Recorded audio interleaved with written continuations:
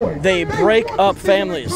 They teach that if your wife doesn't get with the doctrine after a year, that you've got to divorce your wife. It's only one person with the microphone. Not even two people with a microphone. And yet, you won't answer a basic question. Come back. Well, he just said it's a lie. There's no special protection. You join IUIC. It's a place where people get preyed upon. And that's why you're bypassing a man to speak to a woman with a child. I've talked to woman after woman whose husband got in IUIC and then left them because of their doctrine. Because they live in fear of us. Every single day. But yet here I am and you won't talk. They're claiming that they're coming into the community and building up families. They're not building up families. How is this masculine when you won't answer a question? You will only talk to women and children and you ignore a man standing before you.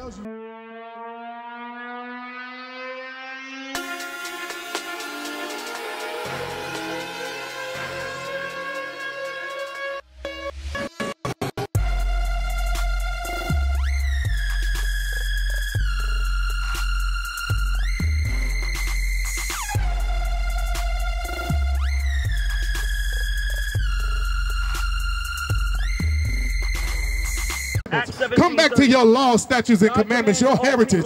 Rest with us.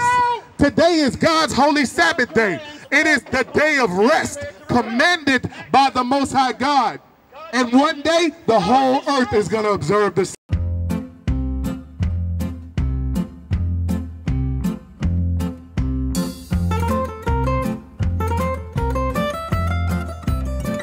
Sabbath. Come on.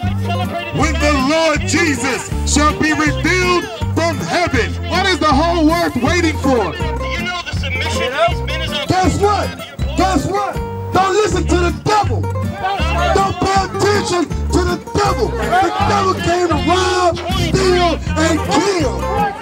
You think? Read what you got. Acts chapter 3. Read what you got.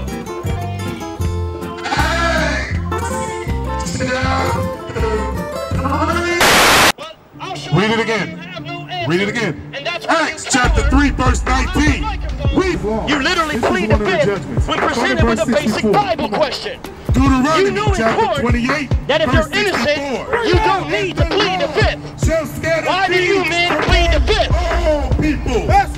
They cannot answer Acts 17:30, which says God commands all men everywhere to repent.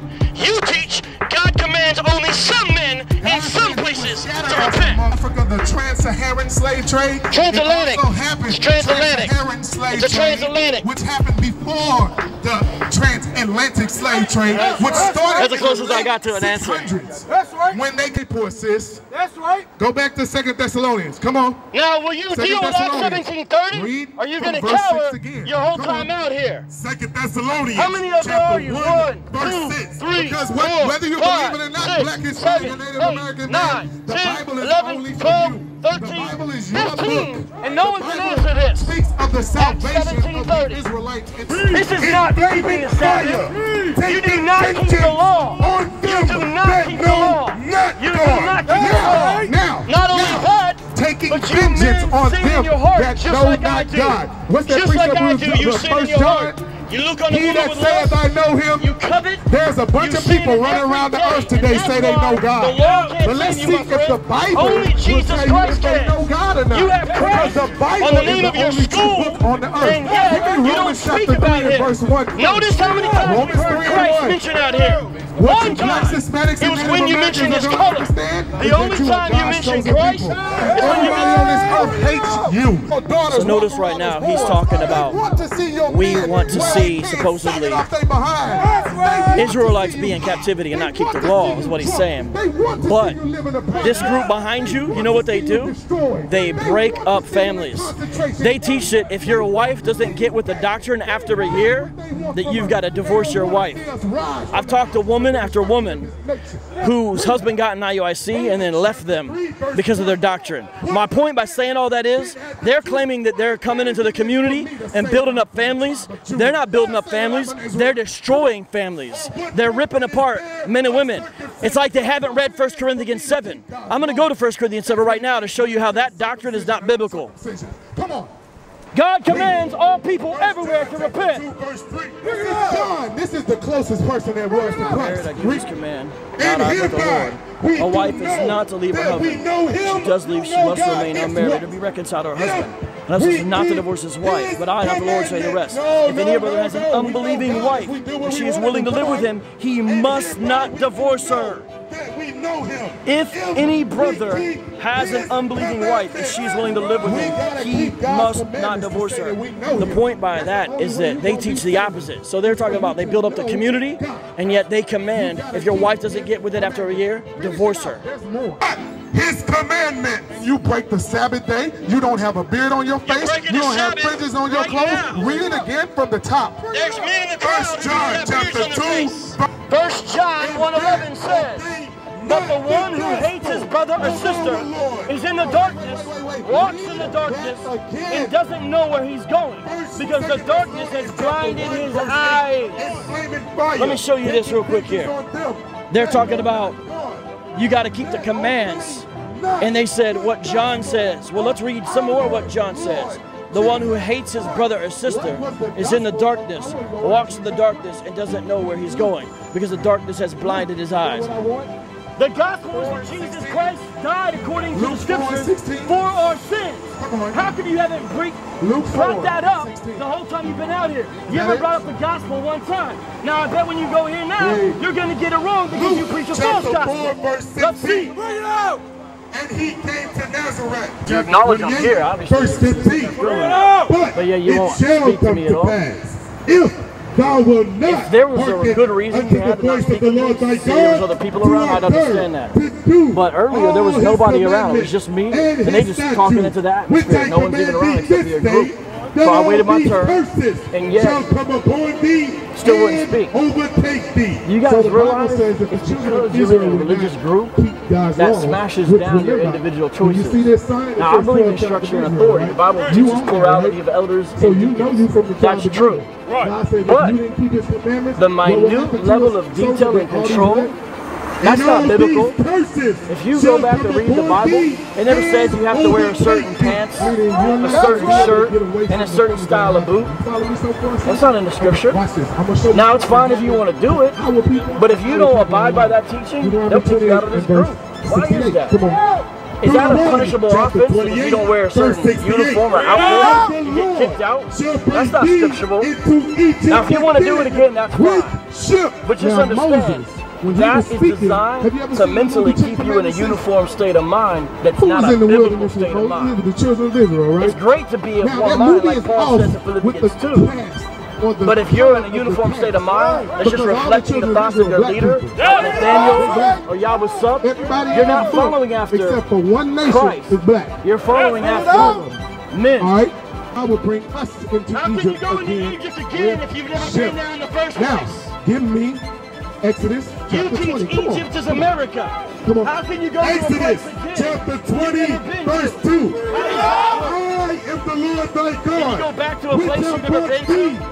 If Egypt is not actual Egypt, but it's America, then how can you go back? So that doesn't make any sense, does it? Does it make any sense to go back to a place you've never been to?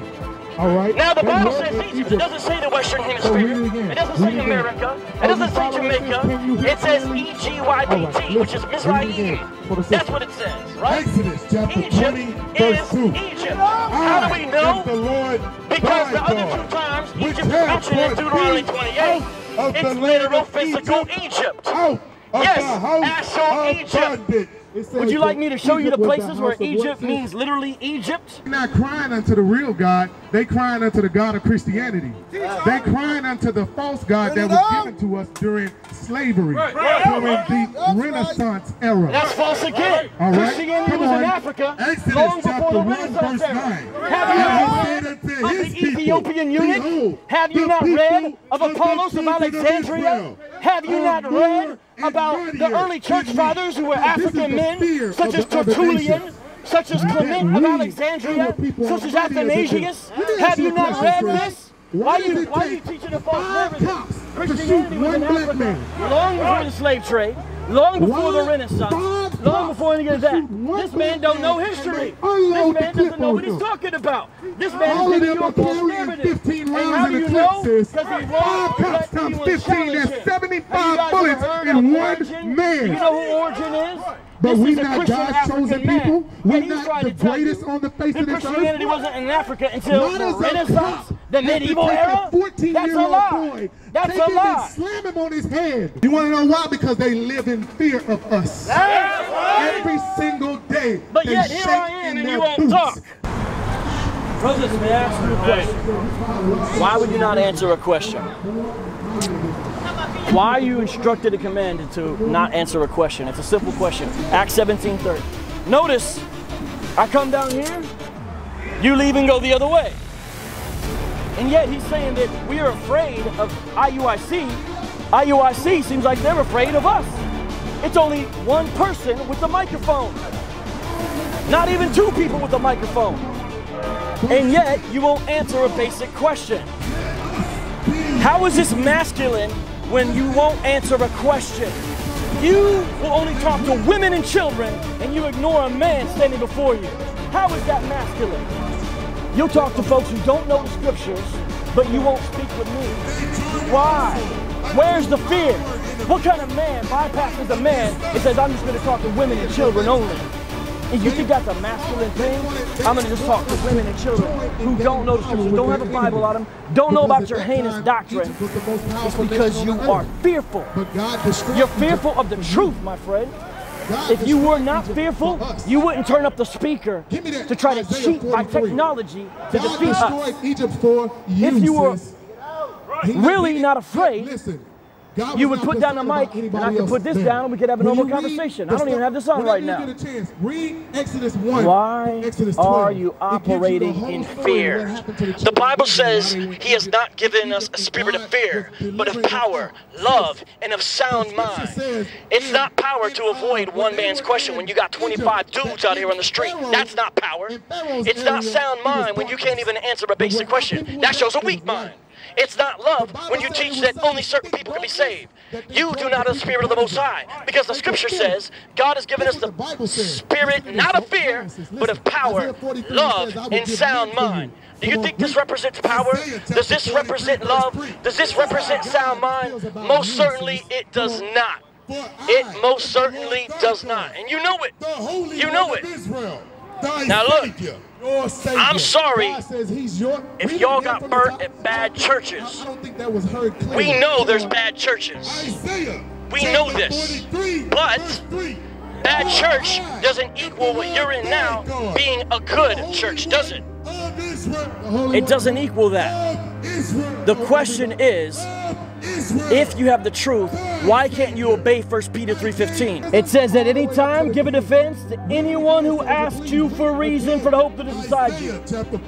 Why can't you obey 1 Peter 3:15, my friend? Why can't you obey it? Why not? You guys say you can take anyone on in the scriptures? Why won't you answer my basic questions? Why not? It's because you're in a cult, man. They're trying to control your mind, bro. They're trying to control your mind. They're trying to control the very words you speak. Since thou was precious in my sight. That's not even our book. They can easily touch you, and God won't protect you because you're not keeping His commandments. Is that what happened to Joy Morgan? I mean, if you're gonna go there, I wasn't bringing it up. He's talking about people touching you, but what happened to Joy Morgan? I wasn't bringing it up, but hear what he just said? Well, hear what he just said? I didn't bring it up until you said that. Until you said that, I didn't bring it up. Come on. There's a lot of predators in IUIC, sis. You better watch out. You might go on a date and never come back. What he just said is a lie. There's no special protection if you join IUIC. It's a place where people get preyed upon. And that's why you're bypassing a man to speak to a woman with a child. A man would speak to a man. He wouldn't bypass a challenge. You men are afraid of a challenge. I'm not talking about a physical challenge. Obviously, there's 30 of you. I'm talking about a spiritual challenge.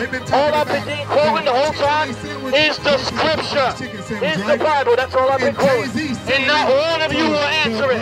If you really were Israelites, you like the Israelites who were scared of Goliath, who cowered in fear when he presented the challenge. But I'm no Goliath. I'm just a man with a scripture. We don't want you to pass your history throughout your neighborhood. You want to know why they don't want you to pass your history, sis? Give me Sirach 12. Again, a lie on the church. The church has been at the forefront of all civil rights. The church produced Martin Luther King. The church produced Adam Clayton Powell. The church produced the leaders who brought the truth forward, like Frederick Douglass. Israelites, so-called, have brought no civil rights leader forward. Y'all don't have nothing to show. And yet you want to bang on the church?